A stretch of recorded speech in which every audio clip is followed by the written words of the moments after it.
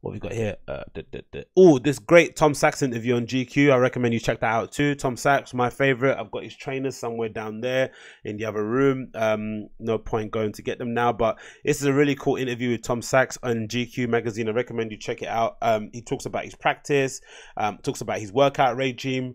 And again, it's something you don't really hear too often from people from the scene, really. I'm not sure why, really, because, you know, it did feel like there was a time where everyone was like, you know, pretending they were working out and shit. But nowadays, it's not necessarily the same thing. But Tom Sachs kind of speaks about it quite well in this interview. I'm going to try and get it up on here so I can read it to you guys. Let me try and make this screen a little bit more smaller. Get this here. So it's a great interview with Tom Sachs here that I want to show you. It's on GQ. It's called Tom Sachs, the Handyman of High Art. And again, you know, I like how everything's exposed. He exposes the seams. Nothing is hidden. Uses glue guns. I think we said before, they put things. No, they don't paint. They don't paint the wood. They put it. No, they staple it.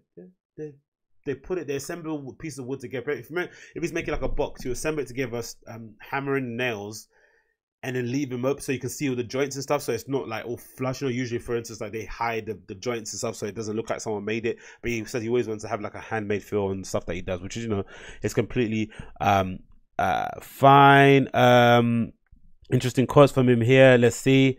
It starts here. Let's zoom here in the interview. This is a really good video too. You should check out with the tattoos. This guy, Bang Bang, is it? Yeah, Bang Bang. Really good interview actually. He seems like a really genuine dude. But again, I'm a big fan of these kind of interviews because you get to see the studio and people working in the workspace. It's always something that's quite entertaining to see. You're pretty ripped, Tom. What's your workout regime? The interview starts here. Tom says Space Camp. Space Camp is a 3-day-a-week ritual. It's something that Pat McConaughey of La Palestra, probably a workout studio, developed. We do 5 essential exercises and follow it religiously. It's a deadlift, a chin-up, a lunge, and an ab exercise, and push-ups. We follow the health triangle, which is diet, exercise, and rest, and sleep is key. Without sleep, it doesn't matter how well you eat and how much you work out. You need to do all 3. And again, something that I really, you know, advocate for.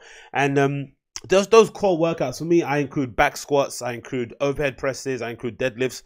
Those kind of core workouts for me are the best things that have kind of really helped me get more fitter, more stronger, and have the kind of great posture that I think I have now at the moment. I think the times I was doing like really crazy workouts, I don't know, there's something, because when you go to the gym, you always see people doing things that they probably shouldn't be doing. They don't really have the correct form and stuff, like bodybuilding exercises that really require you to understand how to isolate muscles, what to eat. It requires a lot of work basically to do the workouts that these guys are doing. But I think by and large, the main ones, like the deadlift, push-ups, and deadlifts, are the ones that are really going to give you the maximum gains, and maybe even the sit-ups too. Sorry, the chin-ups in for the most part. I hate these fucking newsletter pop-ups. I'm never going to sign up to it. Go away. How many hours? You see, so 8 hours a day. These fucking great NASA pots. The fucking again, I like the hand carved nature of it. Right, they're all kind of a bit wobbly. They're not necessarily symmetrical for the most part. Right, they're not all the same size. A lot of it. What happened? Was a quote on here that I really liked. I wanted to say other scientists sometimes already died in October, just like a game. All the collections of the boots that they've done together. Is that a new one now on top right? Oof, what's that? Is that like probably like a sample there, right? Is that a sample, I'm assuming? That was quite cool. Reactor 87s, obviously his Tom Sachs shoes that he made, really nice. James Baldwin's Atheist, for a big show, find difficult now to feel. Art studio career, some athletes are better. What does it say? There's something really cool I liked that he says here about the studio. I forgot what it was. What is it? Student planned entire world yourself in when I moved to New York. What was it? What is it? There was something I really liked here that was really nice quote. Let me see if I can find it. I should have probably copied and pasted the quote beforehand, but it was a really good quote. But how do you push people to succeed? Yeah, so this is only one. Hiring people, yeah. But how do you push people how do you push people to such a successful place? Create a family without people feeling like you've pushed them too hard. Where's the limit? And he said, like, and again, and this is something that I've always had a lot of sympathy for, right? Being a boss, right? Being the leader, being somebody driving a team forward, having them operate at a certain kind of level that you want them to operate at because that's what you think is optimal. He said it's complicated, but it does come to 3 words: selection, development, and retention. You got to choose wisely, and you have to get rid of people when they don't work out quickly. But also you have to give them long enough to work out, which is a fucking hard balance to do, right? I can tell you some of the people that are the best on my team are the ones that I really wanted to fire. So again, that for me shows the kind of conundrum when it comes to being a leader, right? And something I've always kind of felt sympathy for whenever I've been in interviews, especially the interviews that you go to or companies that you go to where they're really finicky about who they hire, right? They're like, oh, I don't want you to be under my team. I don't like this person. They kind of make you jump through a million hoops. They ask you loads of questions. They make you do all these tests and all these fucking other things on top of the things that you're already doing in order for you to get a job that you don't necessarily want that bad anyway. Loads of annoying things, right? They make you jump through too many hoops. But I have sympathy for it because I found I think to myself, after reading that Google book, which is here, let me get it out for you guys to see. There's this great book about hiring that I recommend you check out that really kind of speaks about it a lot. It's called this, right? Work Rules, right? This Work Rules. I actually need to finish it. I didn't finish it. Let me go finish it. But yeah, this book really changed the way how I look at hiring, because essentially it kind of made me really understand why Google are so finicky about how they hire and why by and large they're doing some of the best work out there, right? Because the only thing that you can do is really go on what somebody's telling you they've done previously in the past, right? Maybe examples, sample work.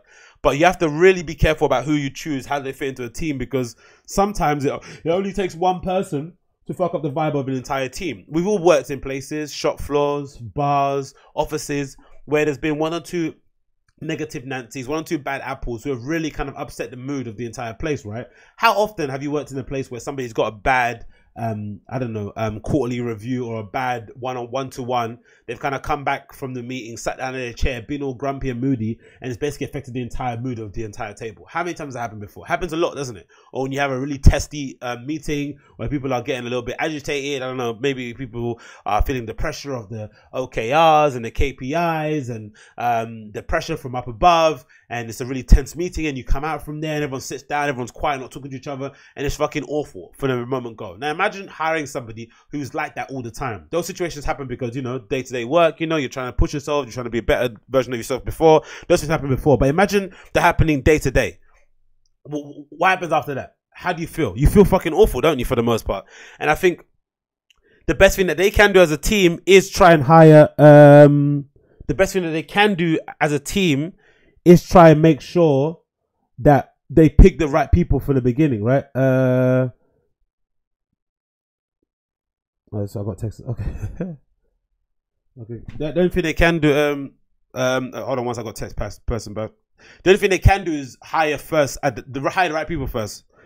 In the first place, if they hire the right people, texting at the same time and talking is hard. How do people drive like this?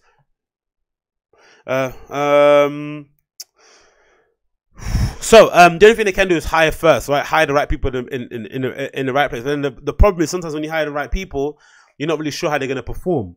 Even if you know how good they're going to be and you really got high hopes for them, there's no guarantee they're going to smash it. You have to kind of give them the chance to kind of work out. They don't work out, and you know, I've heard a lot of people say, Gary Vee is another good example, you have to fire really, really quickly, right? If the person isn't good enough and isn't really coming up to scratch, get them out of the door straight away, because there's no time to waste. But then also there's that sweet science where you're not really sure how long it's going to take for them to get it. And sometimes, and again, I've been in a situation myself even where I've started off really shit at one place, and then eventually I become one of the best performing people, right? I can imagine Dr. Martens was one of the best examples of it. I was a terrible sales assistant when I first started at Dr. Martens. Then suddenly something switched and I became good. I rose up the ranks. All of a sudden I was, you know, an assistant manager within 6 months. Insane, right? It doesn't really happen too often, something like that, but something I've kind of seen in the long run with a lot of people. And again, I think something that Tom Sachs has been very clear with how he kind of runs his company, and even little videos that he puts out, you know, the 10 bullets and all that sort of stuff. And something I've always been very much a fan of. So I recommend you check it out. It's a really good article. Tom Sachs talking on here at GQ. It's a really, really, really good thing. Where's here? But yeah, I recommend you check it out. It's a really good interview, really good article. It's on GQ magazine now, and I'll link it below in the show notes.